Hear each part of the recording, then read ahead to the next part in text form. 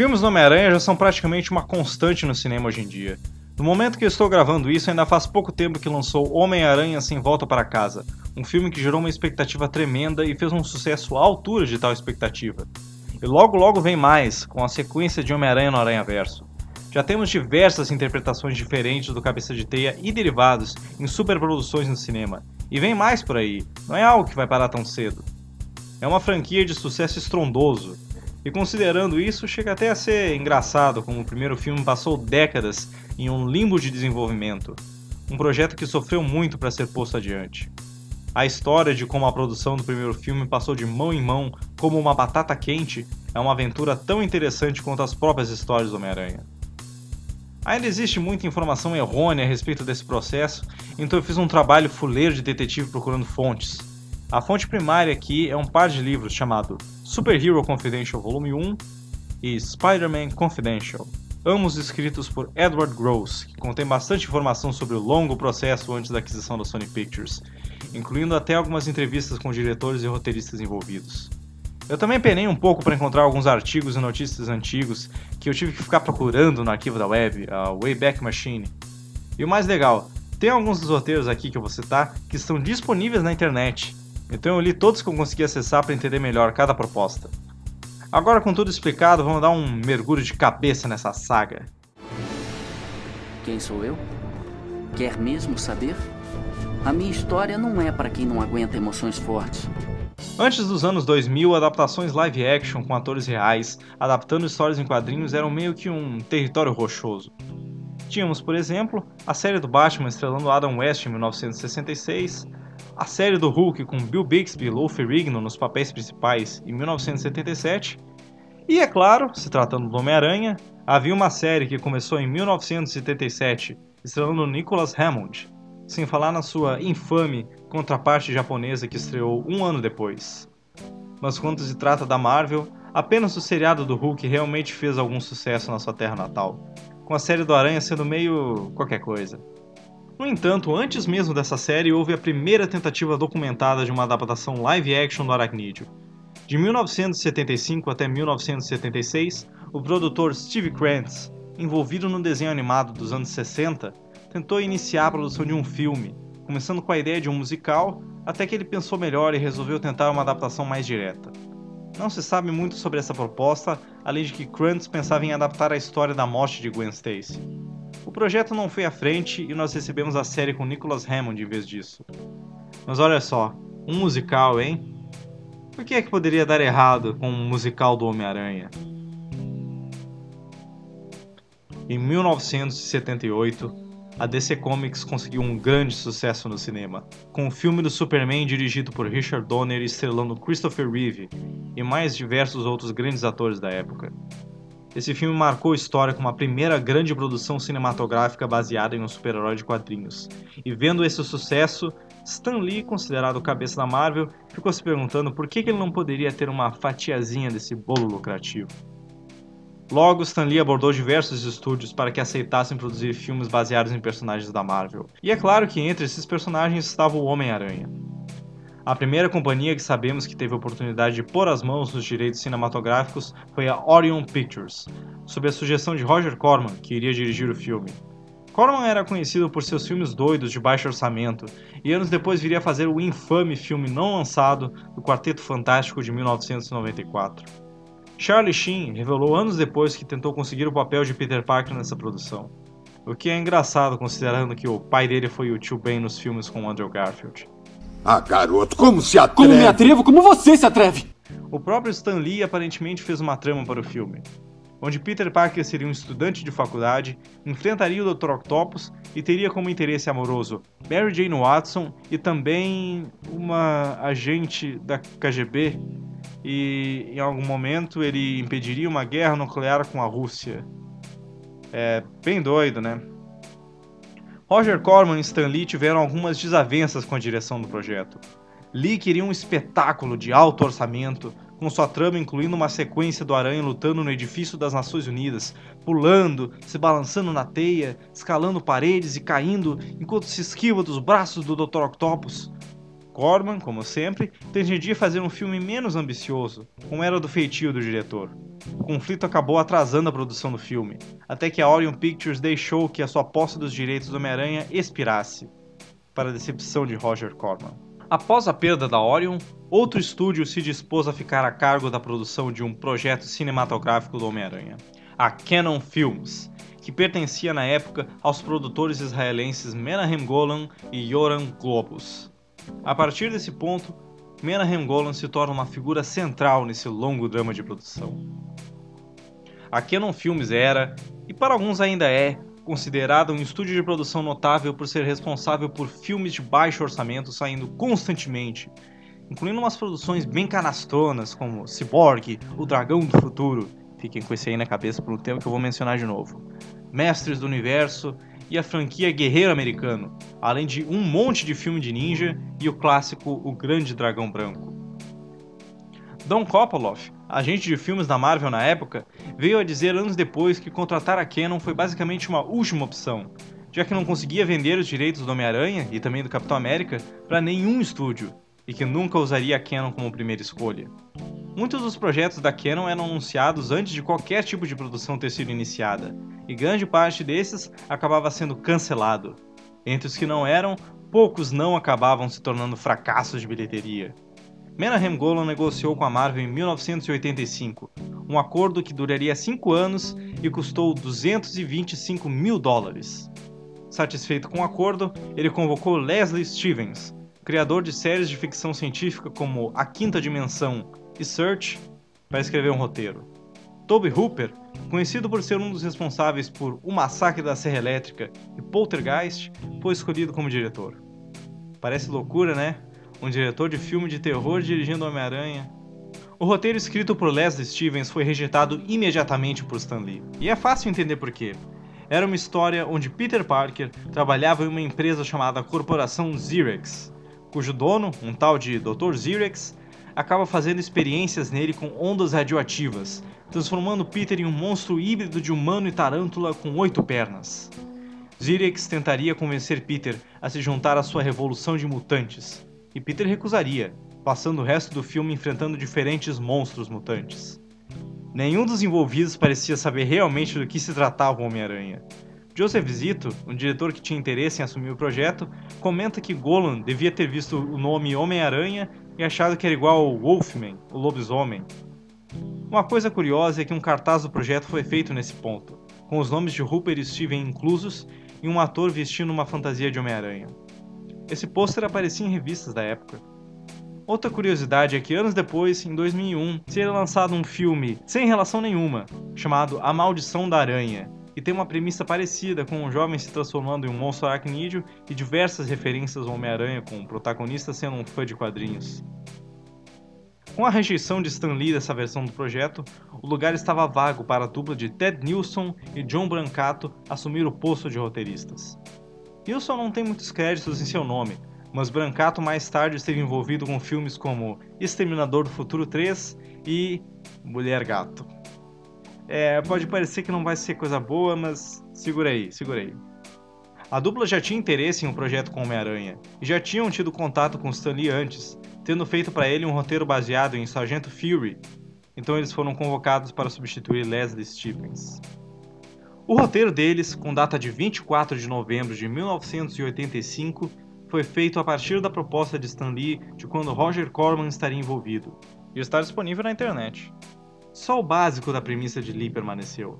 Peter Parker é um estudante da faculdade que se torna um Homem-Aranha e enfrenta o Dr. Octopus. Fora isso, o roteiro foi feito do zero. A origem do Aranha e do Octopus é ligada. O Dr. Otto Octavius é um professor de Peter, e um desastre com o Ciclotron irradia uma aranha que pica Peter e funde os braços mecânicos que Octavius usa para experimentos com seu corpo. O elenco de apoio inclui Liz Allen, que serve de interesse amoroso, Harry Osborn, melhor amigo de Peter e adaptado como um rebelde metaleiro que faz travessuras como roubar coelhos da faculdade, Flash Thompson, namorado de Liz e rival de Peter, e J. Jonah Jameson, assumindo o papel de sempre como chefe de Peter no Clarim Diário. Otto Octavius é caracterizado como um professor frustrado que busca encontrar a quinta força fundamental da física, entrando em conflito com um executivo da universidade, um personagem original chamado Alexander Torkel. Uma curiosidade aqui é que anos depois, em 1998, foi lançada a HQ Spider-Man Chapter 1, de John Byrne, lançada no Brasil com o título Gênese, que serviu como uma tentativa de reboot da origem do personagem e, assim como no roteiro de Nilson e Brancato, ligava a origem do Homem-Aranha com a do Dr. Octopus. Isso foi bem controverso na época e muitos fãs reclamaram da mudança. O roteiro toma algumas liberdades com o material fonte, mas é razoavelmente fiel. A ligação entre as origens do Homem-Aranha e do Dr. Octopus não atrapalha, e a transição de Peter em Homem-Aranha acontece como nos quadrinhos. Ele descobre os poderes após ser picado pela aranha, vence na luta livre, é chamado por um agente de entretenimento, consegue o traje de Homem-Aranha, que nessa versão é encomendado em uma loja de fantasias, cria um dispositivo lançador de teias, tenta começar uma carreira na TV, se recusa a parar um ladrão, e esse mesmo ladrão acaba assassinando o tio Ben. Enquanto isso, o Dr. Octopus tenta finalizar seu experimento com o ciclotron, até que entra em conflito com o Homem-Aranha, levando a um clímax no centro científico da universidade que começa a flutuar aos céus, e termina com o Octopus sendo destruído pela própria experiência. Não era um roteiro perfeito, mas mantinha bem a essência das histórias em quadrinhos, trazendo muitos elementos com algumas mudanças aceitáveis. Eu até recomendo que os fãs procurem para dar uma lida, é interessante. Algumas partes até acabaram sendo mantidas no filme que foi lançado em 2002, com uma cena de Peter descobrindo que não precisa mais de óculos, um codinome Aranha Humana sendo sua primeira opção, e a ideia básica do interesse amoroso de Peter estar envolvido com Flash Thompson no início do filme. Essas semelhanças formaram a base para Ted Nilsson tentar reivindicar créditos pelo trabalho em 2002, antes do lançamento do filme, mas o processo foi negado. Uma questão que foi levantada a respeito desse roteiro era sobre os efeitos necessários para executar as cenas de ação, especialmente envolvendo o Ciclotron e os experimentos do Dr. Octopus. Lembrem-se que era 1985, efeitos especiais não eram a mesma coisa que são hoje em dia e também eram bem mais difíceis de executar. Os roteiristas insistiam que seria tudo possível com truques de câmera e modelos práticos, como em O Enigma de Outro Mundo ou Alien. Com Stan Lee e Menahem Golan convencidos, o projeto foi aprovado, inicialmente com Tobe Hooper ainda na direção, mas Joseph Zito, diretor de Braddock, o Supercomando, e Sexta-feira 13, o capítulo final, olha aí mais um diretor de filme de terror, expressou interesse no projeto para Golan e acabou substituindo Hooper como diretor. Com o projeto aprovado, uma curta propaganda foi feita para ser exibida na TV e está disponível na internet, dá uma olhada aí. Within this unsuspecting city, history's greatest experiment creates tomorrow's greatest superhero, Spider-Man, the movie. A live-action spectacular directed by Joe Zito, based on the characters created by Stan Lee. O elenco não chegou a ser escalado definitivamente na época, mas alguns nomes já estavam em consideração, em especial Scott Leva como Peter Parker. Leva já estava participando de ensaios fotográficos interpretando o personagem, aparecendo em publicações da Marvel e até na capa de um gibi, a edição 262 de Amazing Spider-Man. Outros atores em consideração foram Bob Hoskins como o Dr. Octopus, Lauren Bacall ou Katharine Hepburn como a Tia May e Peter Cushing como Ross, um personagem original que serviria de mentor para Peter. Stan Lee tinha interesse em interpretar J. Jonah Jameson. Joseph Zito estava entusiasmado com o projeto, mas sua visão acabou não concordando tanto com a de Nilsson e Brancato. A relutância deles em aceitar as sugestões de Zito acabou levando à sua substituição, e o roteirista Barney Cohen, que já havia trabalhado com Zito em Sexta-feira 13, o capítulo final, foi convocado para tomar o lugar. Cohen finalizou uma revisão com data de 1º de abril de 1986, e dias depois, Golan fez uma terceira revisão. O novo roteiro apresentava umas mudanças estranhas. Um novo personagem original foi adicionado, Weiner, um capanga do Dr. Octavius que comete pequenos furtos para burlar as limitações financeiras da faculdade no projeto dele com o Ciclotron. Weiner passa a ser o assassino do tio Ben, em vez de um ladrão que Peter deixa escapar. A aranha que pica Peter também pica Octavius antes. O elenco de apoio agora tem Kim, outra personagem original que não serve muito propósito além de ser sensual. Por algum motivo, o Dr. Octopus usa okidoki como uma frase de efeito, ele fala isso toda hora. E em alguns momentos alega ser Homem-Aranha por algum motivo. Ted Nilsson criticou as mudanças feitas no roteiro, alegando que Menahem Golan não entendia o Homem-Aranha e tentava adicionar coisas que descaracterizavam o personagem.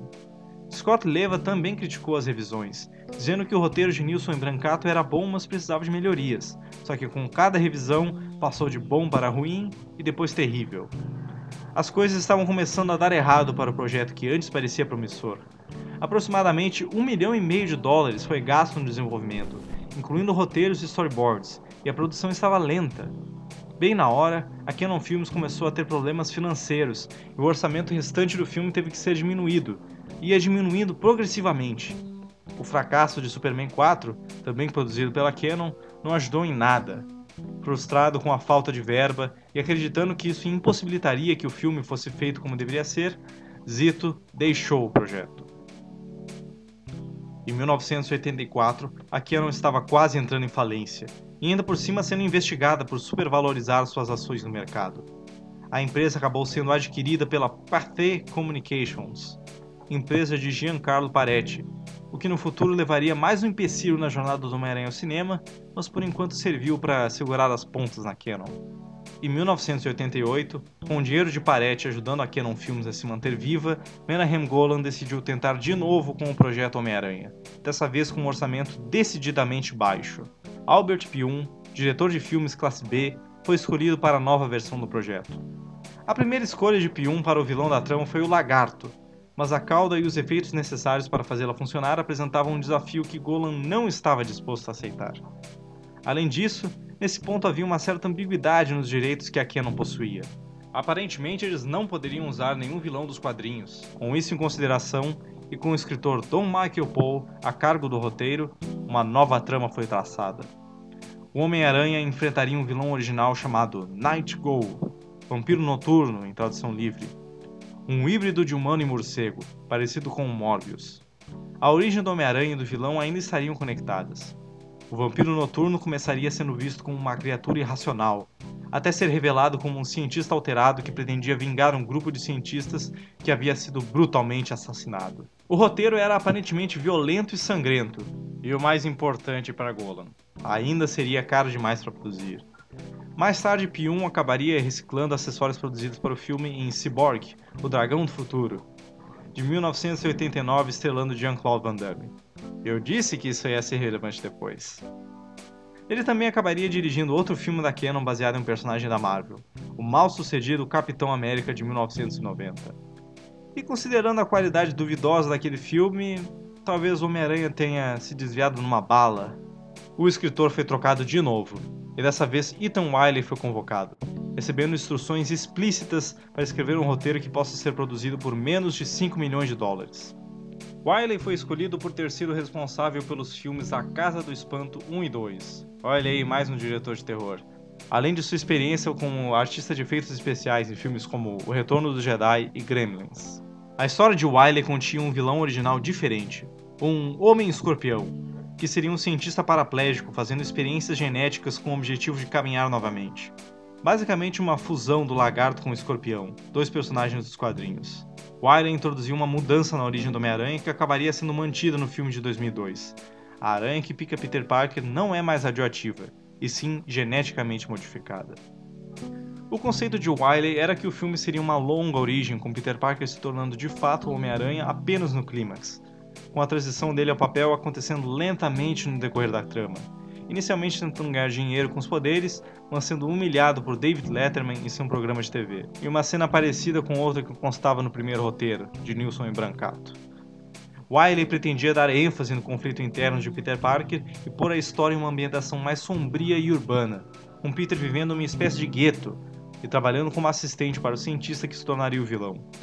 Peter descobriria mais tarde que estava ajudando o doutor a conduzir experimentos antiéticos que levariam à produção de uma droga sintética viciante, chamada de T-Devil, uma homenagem ao Diabo da Tasmânia, que concede poderes temporários ao usuário e causa uma epidemia na vizinhança de Peter, levando ao clímax que colocaria o Homem-Aranha contra o cientista em um armazém, onde o doutor injetaria o soro em si mesmo e se tornaria o Homem-Escorpião. Stan Lee rejeitou esse roteiro, dizendo que era cínico e sombrio demais. A situação da Canon estava piorando em 1989. Menahem Golan acabou sendo despedido da empresa, mas não sem antes conseguir manter algumas propriedades para si, incluindo os direitos do Homem-Aranha. Formando a 21st Century Films, seu primeiro passo foi renegociar os direitos do Aranha com a Marvel, já que iriam expirar em 1990. Feito isso, Frank LaLoggia, diretor do filme cult A Dama de Branco e o filme de terror A Classe do Demônio, foi convidado para a mais nova versão do projeto Homem-Aranha, mas não durou muito antes de abandonar a produção. LaLoggia mais tarde viria a dizer que não aguentou trabalhar com Golan, que era tão mão de vaca com o projeto que se recusava até a incluir um cachorro no filme para não aumentar o custo. And with him, I'd mapped everything out prior. I said, I'll only get involved with this if you agree as to my approach. And so I created an outline before I made the deal with him. And he said, oh, no, yeah, that's fine. That's fine. I love it. I love it. And we got to the meeting, and he proceeded to just completely change it. We wanted everything changed. And I remember at one point he said, I think Peter Parker should have a dog. No, it wasn't his assistant who said, I think Peter Parker should have a dog. So we both looked at each other aghast. And Menahem Golan, the company, when he said, a dog? Bulging out his head. And I thought, oh, God, this guy's got sense. I mean, he knows what this character is about. He doesn't. There's no dog. And then he continued. He said, a dog? You know how much would cost to put dog? He said, $1 million. $1 million to put dog in movie. No dog. I walked out of there. And the next day, the next working day, my agent called him and said, "Tell him I'm no longer involved." That's it. It's over. O próximo a ser abordado foi Neil Ruthenberg, escritor de Deathstalker 2, Duelo de Titãs. Ruthenberg também encontrou problemas com desavenças, dessa vez com um editor de história contratado por Golan, que insistia em incluir humor chulo na trama. Não se sabe muito sobre como o roteiro de Ruthenberg era, exceto que ele queria usar o Dr. Octopus como vilão. Aparentemente, as questões de direitos envolvendo o vilão de quadrinhos foi resolvida na renegociação. Nada estava dando certo e o projeto Homem-Aranha não ia adiante de jeito nenhum. Até que em 1990, Golan decidiu tomar uma abordagem nova. Engavetando os roteiros de baixo orçamento, ele tentou conseguir financiamento para uma produção independente advinda de seu roteiro de 1986. Aquela terceira revisão, feita por cima da versão de Nilson em Brancato. Ele conseguiu isso vendendo os direitos de distribuição para televisão e vídeo, respectivamente, para a Viacom e a Columbia TriStar, e adquirindo um acordo com a Caruco Pictures. O contrato com a Caruco incluiu uma cláusula que garantia que Golan seria listado como produtor do filme, devido aos anos que ele passou empurrando o projeto. Só que isso acabaria dando muita dor de cabeça para os envolvidos, especialmente quando a Caruco fez a sua infame escolha de escritor e diretor, James Cameron.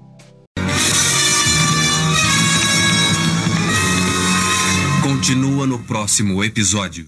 No próximo vídeo vamos dar uma olhada bem a fundo no projeto de James Cameron e a guerra judicial que impediu que ele fosse realizado, além de espantar um pouco os equívocos que muita gente repete a respeito dessa proposta e mostrar como ela acabou evoluindo de revisão em revisão até chegar no filme que conhecemos de 2002, e também como o projeto foi parar nas mãos de Sam Raimi. Se você curtiu e quer ver como essa história termina, dá um apoio aí, deixa um joinha no vídeo, se inscreve, compartilha com seus amigos, todo apoio é bem-vindo. Até mais!